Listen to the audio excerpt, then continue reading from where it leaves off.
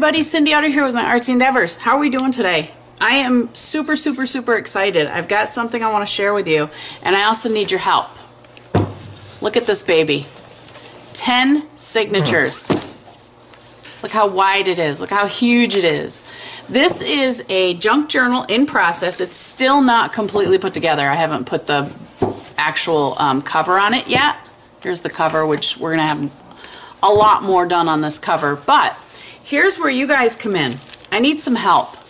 I want a name for my big mega junk journal, okay? And I would love you guys to participate in helping me with this name. Now what I'm going to do is, today is October 1st, so this video will come out today or tomorrow.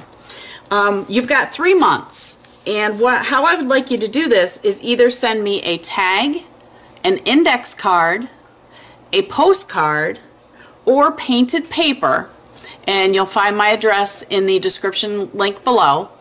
And what I'd like on that is a name suggestion. Now, once I get all these, we've got 3 months to get this stuff together. Once I get them, first of all, they're all going to go into this binder. Whatever you send to me as far as, you know, with your name suggestions, tags, index cards, postcards, and painted paper are all going to go into filling up this binder.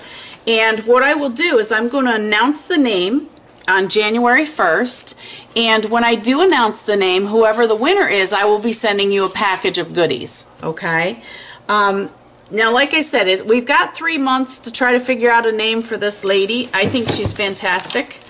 I have started putting some stuff in, just little pieces of random tags here and there, tuck spots, little pockets. I've put just some stuff in the little bags that go through this, but this all started just with garbage. I shouldn't say garbage, junk.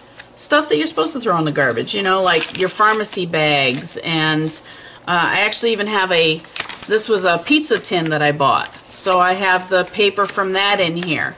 Now the first 5 signatures I have went through and I've added some painted papers of my own. I've put in some different things that I want to use in the journal. The last 5 signatures I have done nothing to. This is just the original junk journal as I made it, okay, the signature as I made it. So what I'd like to do is I'd like to fill it up with your painted papers and your goodies.